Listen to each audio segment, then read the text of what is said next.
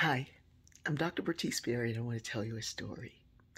So I shared a story about getting too comfortable and too familiar with your surroundings, with your relationships, with everything. We just are less aware because we get comfortable.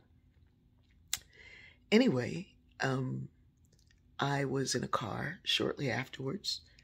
Actually, the car service that was supposed to pick me up didn't come. And so I turned around. I was like, that's okay. There's some cabs here.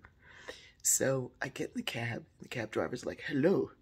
I was like, hi. And he's like looking around a little bit too much and driving at the same time. And he's like, are you from Ghana? And I was like, no, I'm not from Ghana. But you look like you're from Africa. I'm like, yes, I'm from Africa. My people didn't buy a ticket for the boat. So he's driving very fast and very close. And I said, sir, you're driving too close and too fast. He said, put your seatbelt on. I said, I don't have it fastened because the fastener is not working, but I have it pulled across me, but the fastener is not working. He said, maybe you are too close to the buckle to the thing. And he indicated with his leg that my leg might have been too close to it. And I said, so you calling me fat? He said, no, it's good. So in less than probably a minute, there's a car in front of us, and the car in front of that one almost hits another car. So it swerves way out into the side lane, into the shoulder. So the car in front of us now has to brake quickly.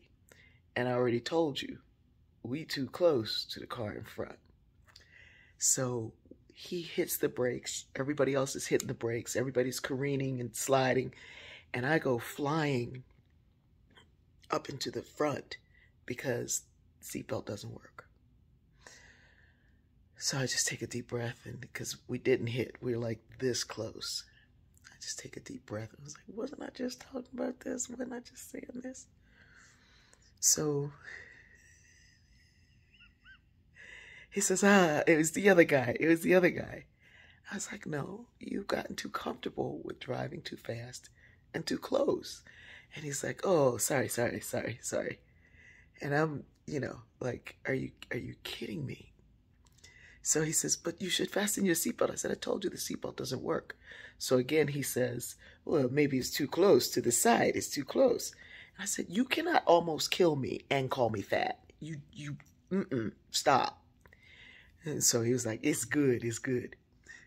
So we get to where we're going, and I'm like, thank you, God.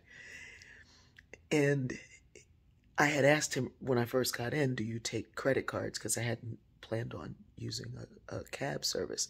And he said yes. And so then I remember that I had some cash, and I was like, oh, you don't have to. He's like, no, this thing you asked me about. I said, yeah, I asked about a card, but I have cash. It's okay. And he said, no, the other thing you asked me for. And I said, what did I ask you for? And he turned to me and goes, my phone number.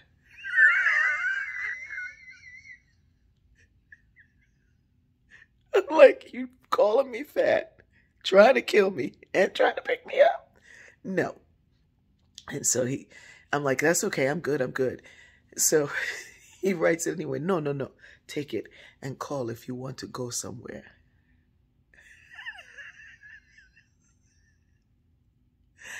Talk about comfortable and familiar.